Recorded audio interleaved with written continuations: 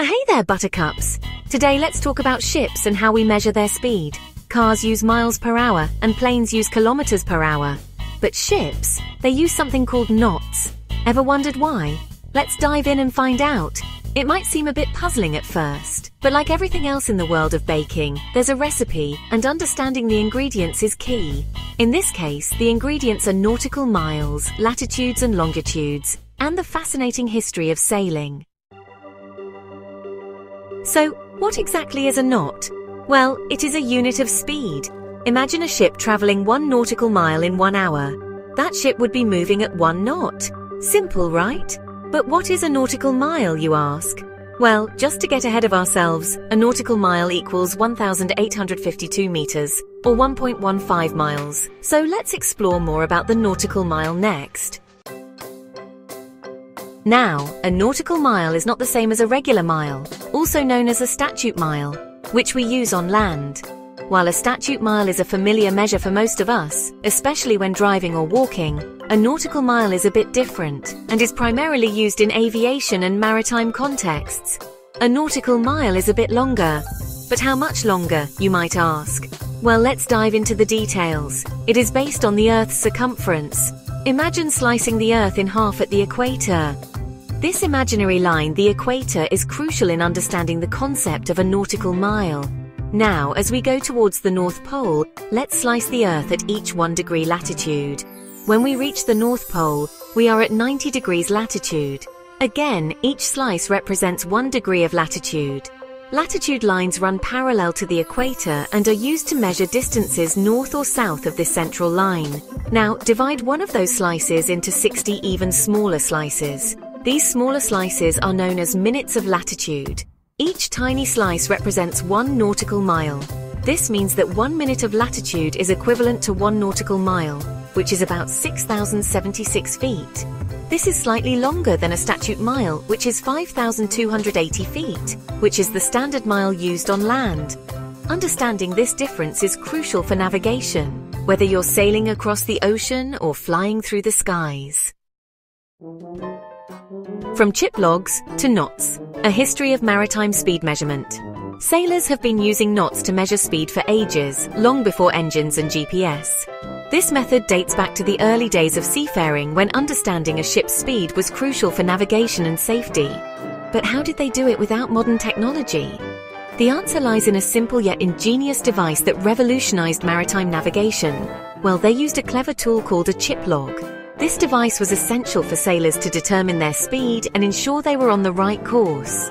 Imagine a wooden board, called a chip, attached to a long rope. This simple piece of equipment was the cornerstone of maritime speed measurement for centuries. This rope had knots tied at regular intervals. Each knot represented a specific distance, allowing sailors to measure speed accurately. The sailors would toss the chip overboard and let the rope run out as the ship moved. This process required skill and precision to ensure accurate readings. They would use a sandglass to measure a specific amount of time. The sandglass was an essential tool, providing a consistent time frame for the measurement. Once the sand ran out, they'd stop the rope and count how many knots had passed through their hands. This counting process was critical for determining the ship's speed. The number of knots equaled the ship's speed in nautical miles per hour. This method, though simple, was remarkably effective and remained in use for hundreds of years, showcasing the ingenuity of early sailors. For those who are overly curious, if a 28-second sandglass, aka hourglass, is used to measure the ship's speed, then knots are tied to the rope every 47¼ feet. So let's put all this together. Since a ship's position is often tracked by its latitude and longitude, as well as sailing maps are often marked with latitude and longitude lines, it is easier to use measurements of distance and velocity that reflects this. As an example, if the ship's destination, say Plymouth, Massachusetts, is 60 minutes latitude away, which is equal to 1 full degree latitude, and the ship, say the Mayflower, is traveling at 2 knots, then it will reach its destination in 30 hours. If the ship were traveling at 10 knots, then in this example it will reach its destination in 6 hours. Why knots still matter today? You might be wondering, why do we still use knots today? In a world dominated by miles per hour and kilometers per hour, it seems almost archaic to rely on knots. But there's a good reason for it. Why not just stick to miles per hour or kilometers per hour? These units are great for land travel, but when it comes to the vast open sea, knots have a unique advantage. Well, knots are still super useful for navigation, especially at sea. They provide a standardized measure that is crucial for maritime travel. You see, 1 knot equals 1 nautical mile per hour. This simple conversion makes it incredibly easy for sailors to understand and use. This makes it really easy for sailors to calculate distances and estimate their arrival times. Imagine trying to do that with miles or kilometers. It would be much more complicated. Plus, using knots keeps things consistent.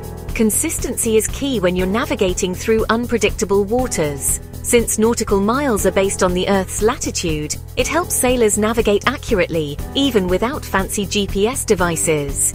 This age-old system has stood the test of time and continues to be invaluable for mariners around the world.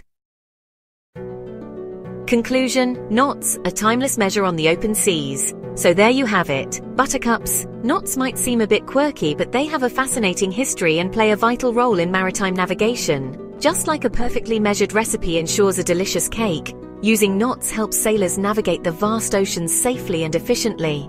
Next time you see a ship sailing by, remember the humble knot. It is a testament to the ingenuity of sailors past and a timeless measure on the open seas. Thank you for watching.